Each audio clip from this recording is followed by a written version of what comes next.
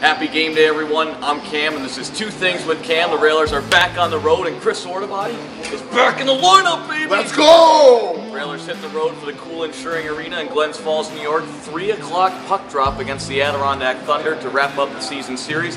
Here are the 2 things you need to know. Ethan Price heading into the opening face-off. How are you? Hey, good to see you. Yeah, great.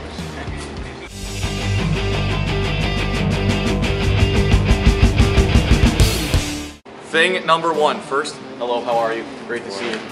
Anthony Rapace, Miles McGurty, how are you? Thank you for the handshake. All right, what a win last night. The Railers completed the comeback, 3-2 over the Trois-Rivières Lions.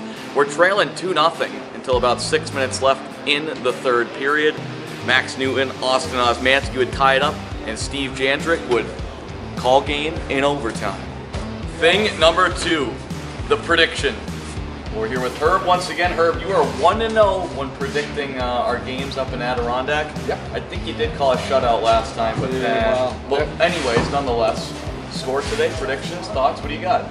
Well, they're going to be coming after us because we are undefeated against them, and they are going to come full bore. So the prediction today is going to be 3-2 Railers. Who's scoring? You got a couple guys who you think's going to get in the back of the net? I got to go with my, I think he's a defenseman. Okay. Smotherman. No! And he's not playing. He's not playing today? today? No, he's not playing. He's forward. All right, Herb, you're cut off. But all right, 3-2.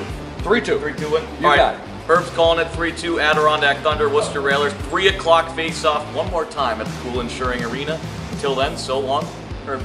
See you guys.